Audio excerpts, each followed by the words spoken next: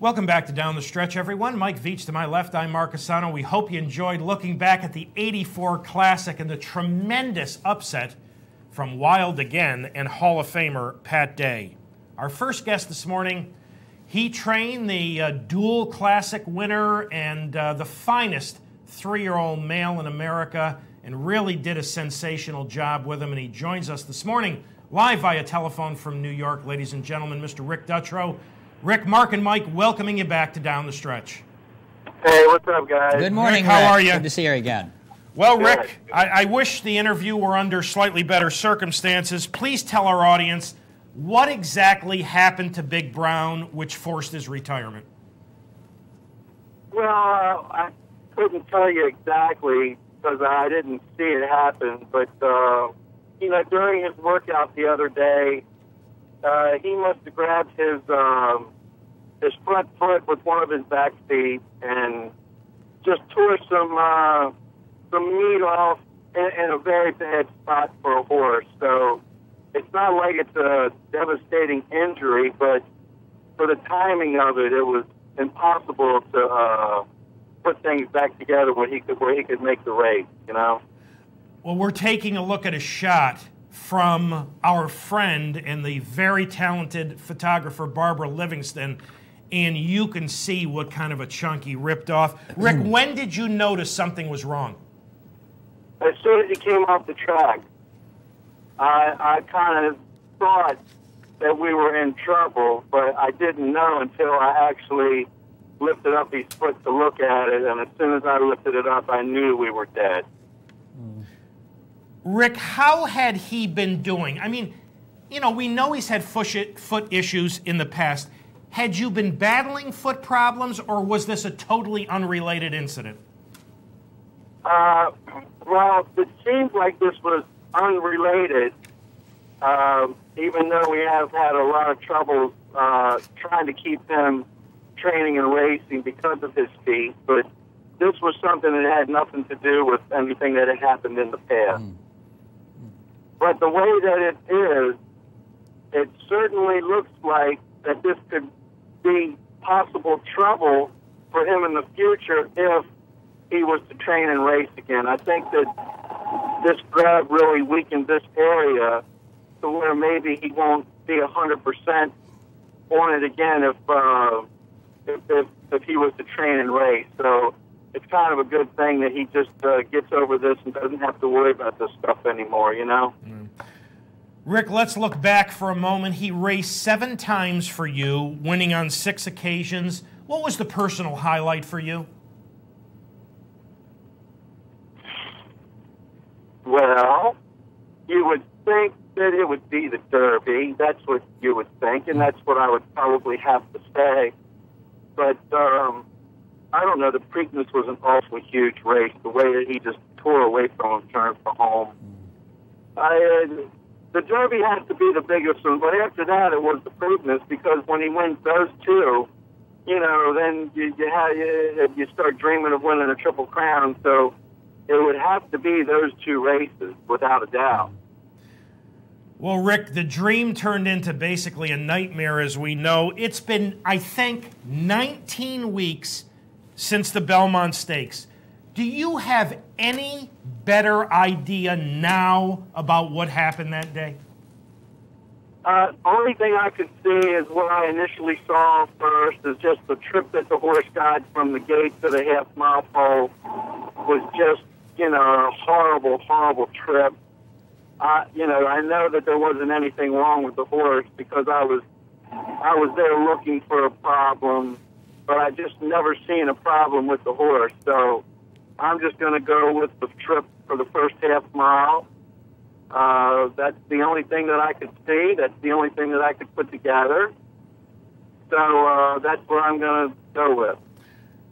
Rick, prior to the career-ending injury, the way Big Brown had been training, what kind of a shot do you think you would have had in the Breeders' Cup Classic? Well, providing they would have gotten there the right way and would have liked that track, I feel that he was the horse to beat in the race. I feel we have the best horse. So, I thought that we had a very, very big chance, but he still had to, to go out there and like that track. There's so many different things that you have to have happen the right way, but, it's just unfortunate that he had to do this in the breeze. But we're over it, and we're very excited about watching Kip run. We're going to go out there and be behind him 100%, Well, that's a great segue because unfortunately no Big Brown, but Rick Dutrow will be represented by a couple of runners in the Breeders' Cup, and for a discussion on them, here's Michael. Well, Rick, good morning. It's good to speak with you again, and we're going to talk about Kip and salute the count. But before I go there, I just want to tell you I really enjoyed Big Brown, and we do know what you battled all the time to keep him together. And so just a heartfelt great job from up here in Schenectady and Albany and Saratoga for the management of a horse with all kinds of talent, okay? Thank you. Anyways, let's talk about Kip in the Breeders' Cup Mile. To open, Rick, I've just got to ask you about the Woodbine Mile. It was very uncharacteristic.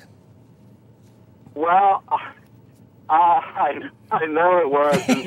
I can't imagine telling somebody that I don't think Kip liked the grass course because he's run so good on so many different kind of grass courses in his career. But that's what I have to go with. The only other thing I could think about is when we sent him up there, we put him on the van with Frost Giant.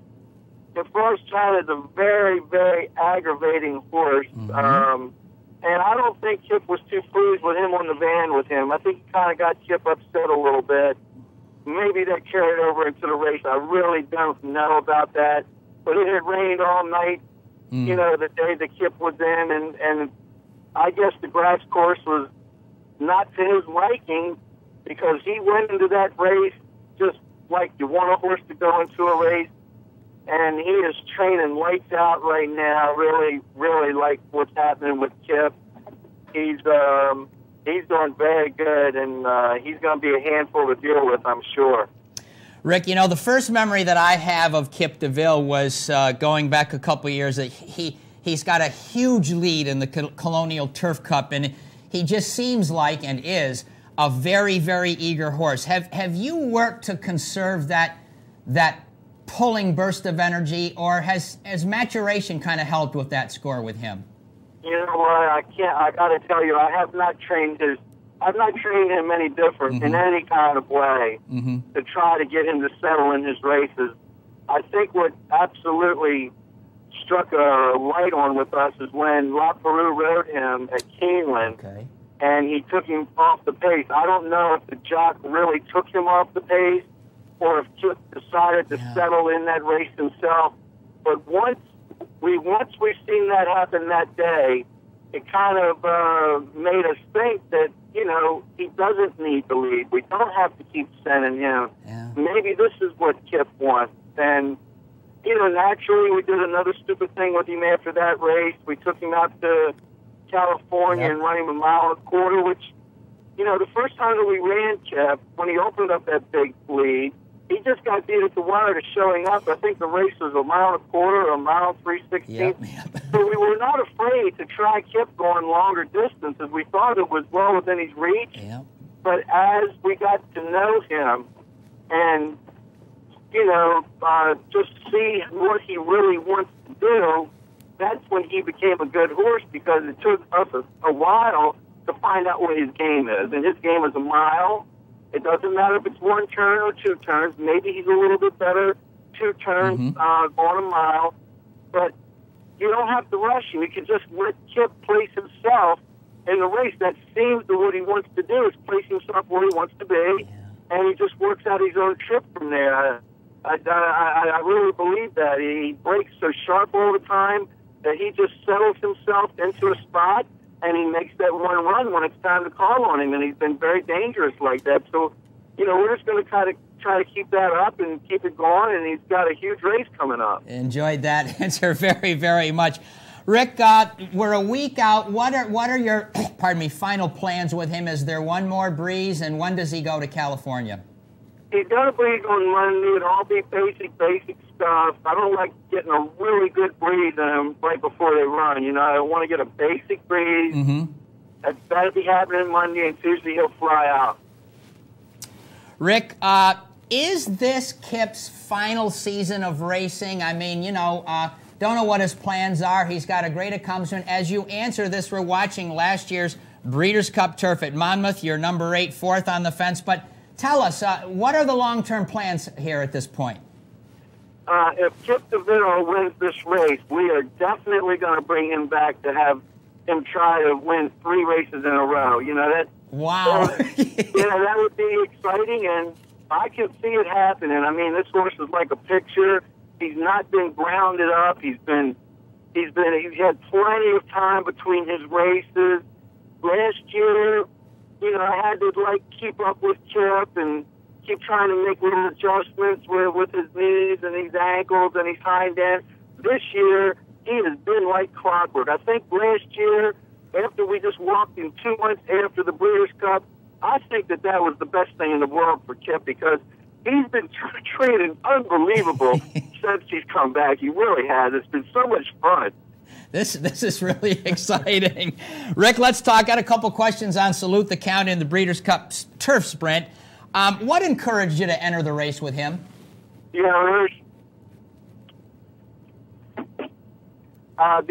did. They claimed him for Right. $20,000 with my brother Town, and he's just it seems like he shows up 9 out of 10 times. Yeah. So he got eligible for the race when he won that race at Saratoga, and we want to have some fun. The owners want to have some fun, and they got nothing to lose by sending him out there and having some fun with him. And they're having a ball with him right now. He's 8 years old, Rick. Do you have to deal with any sort of set-in-the-ways habits with an older horse here? Well, I don't want to get involved with an older horse's habits. I just kind of want to let them do what they want to. But his legs are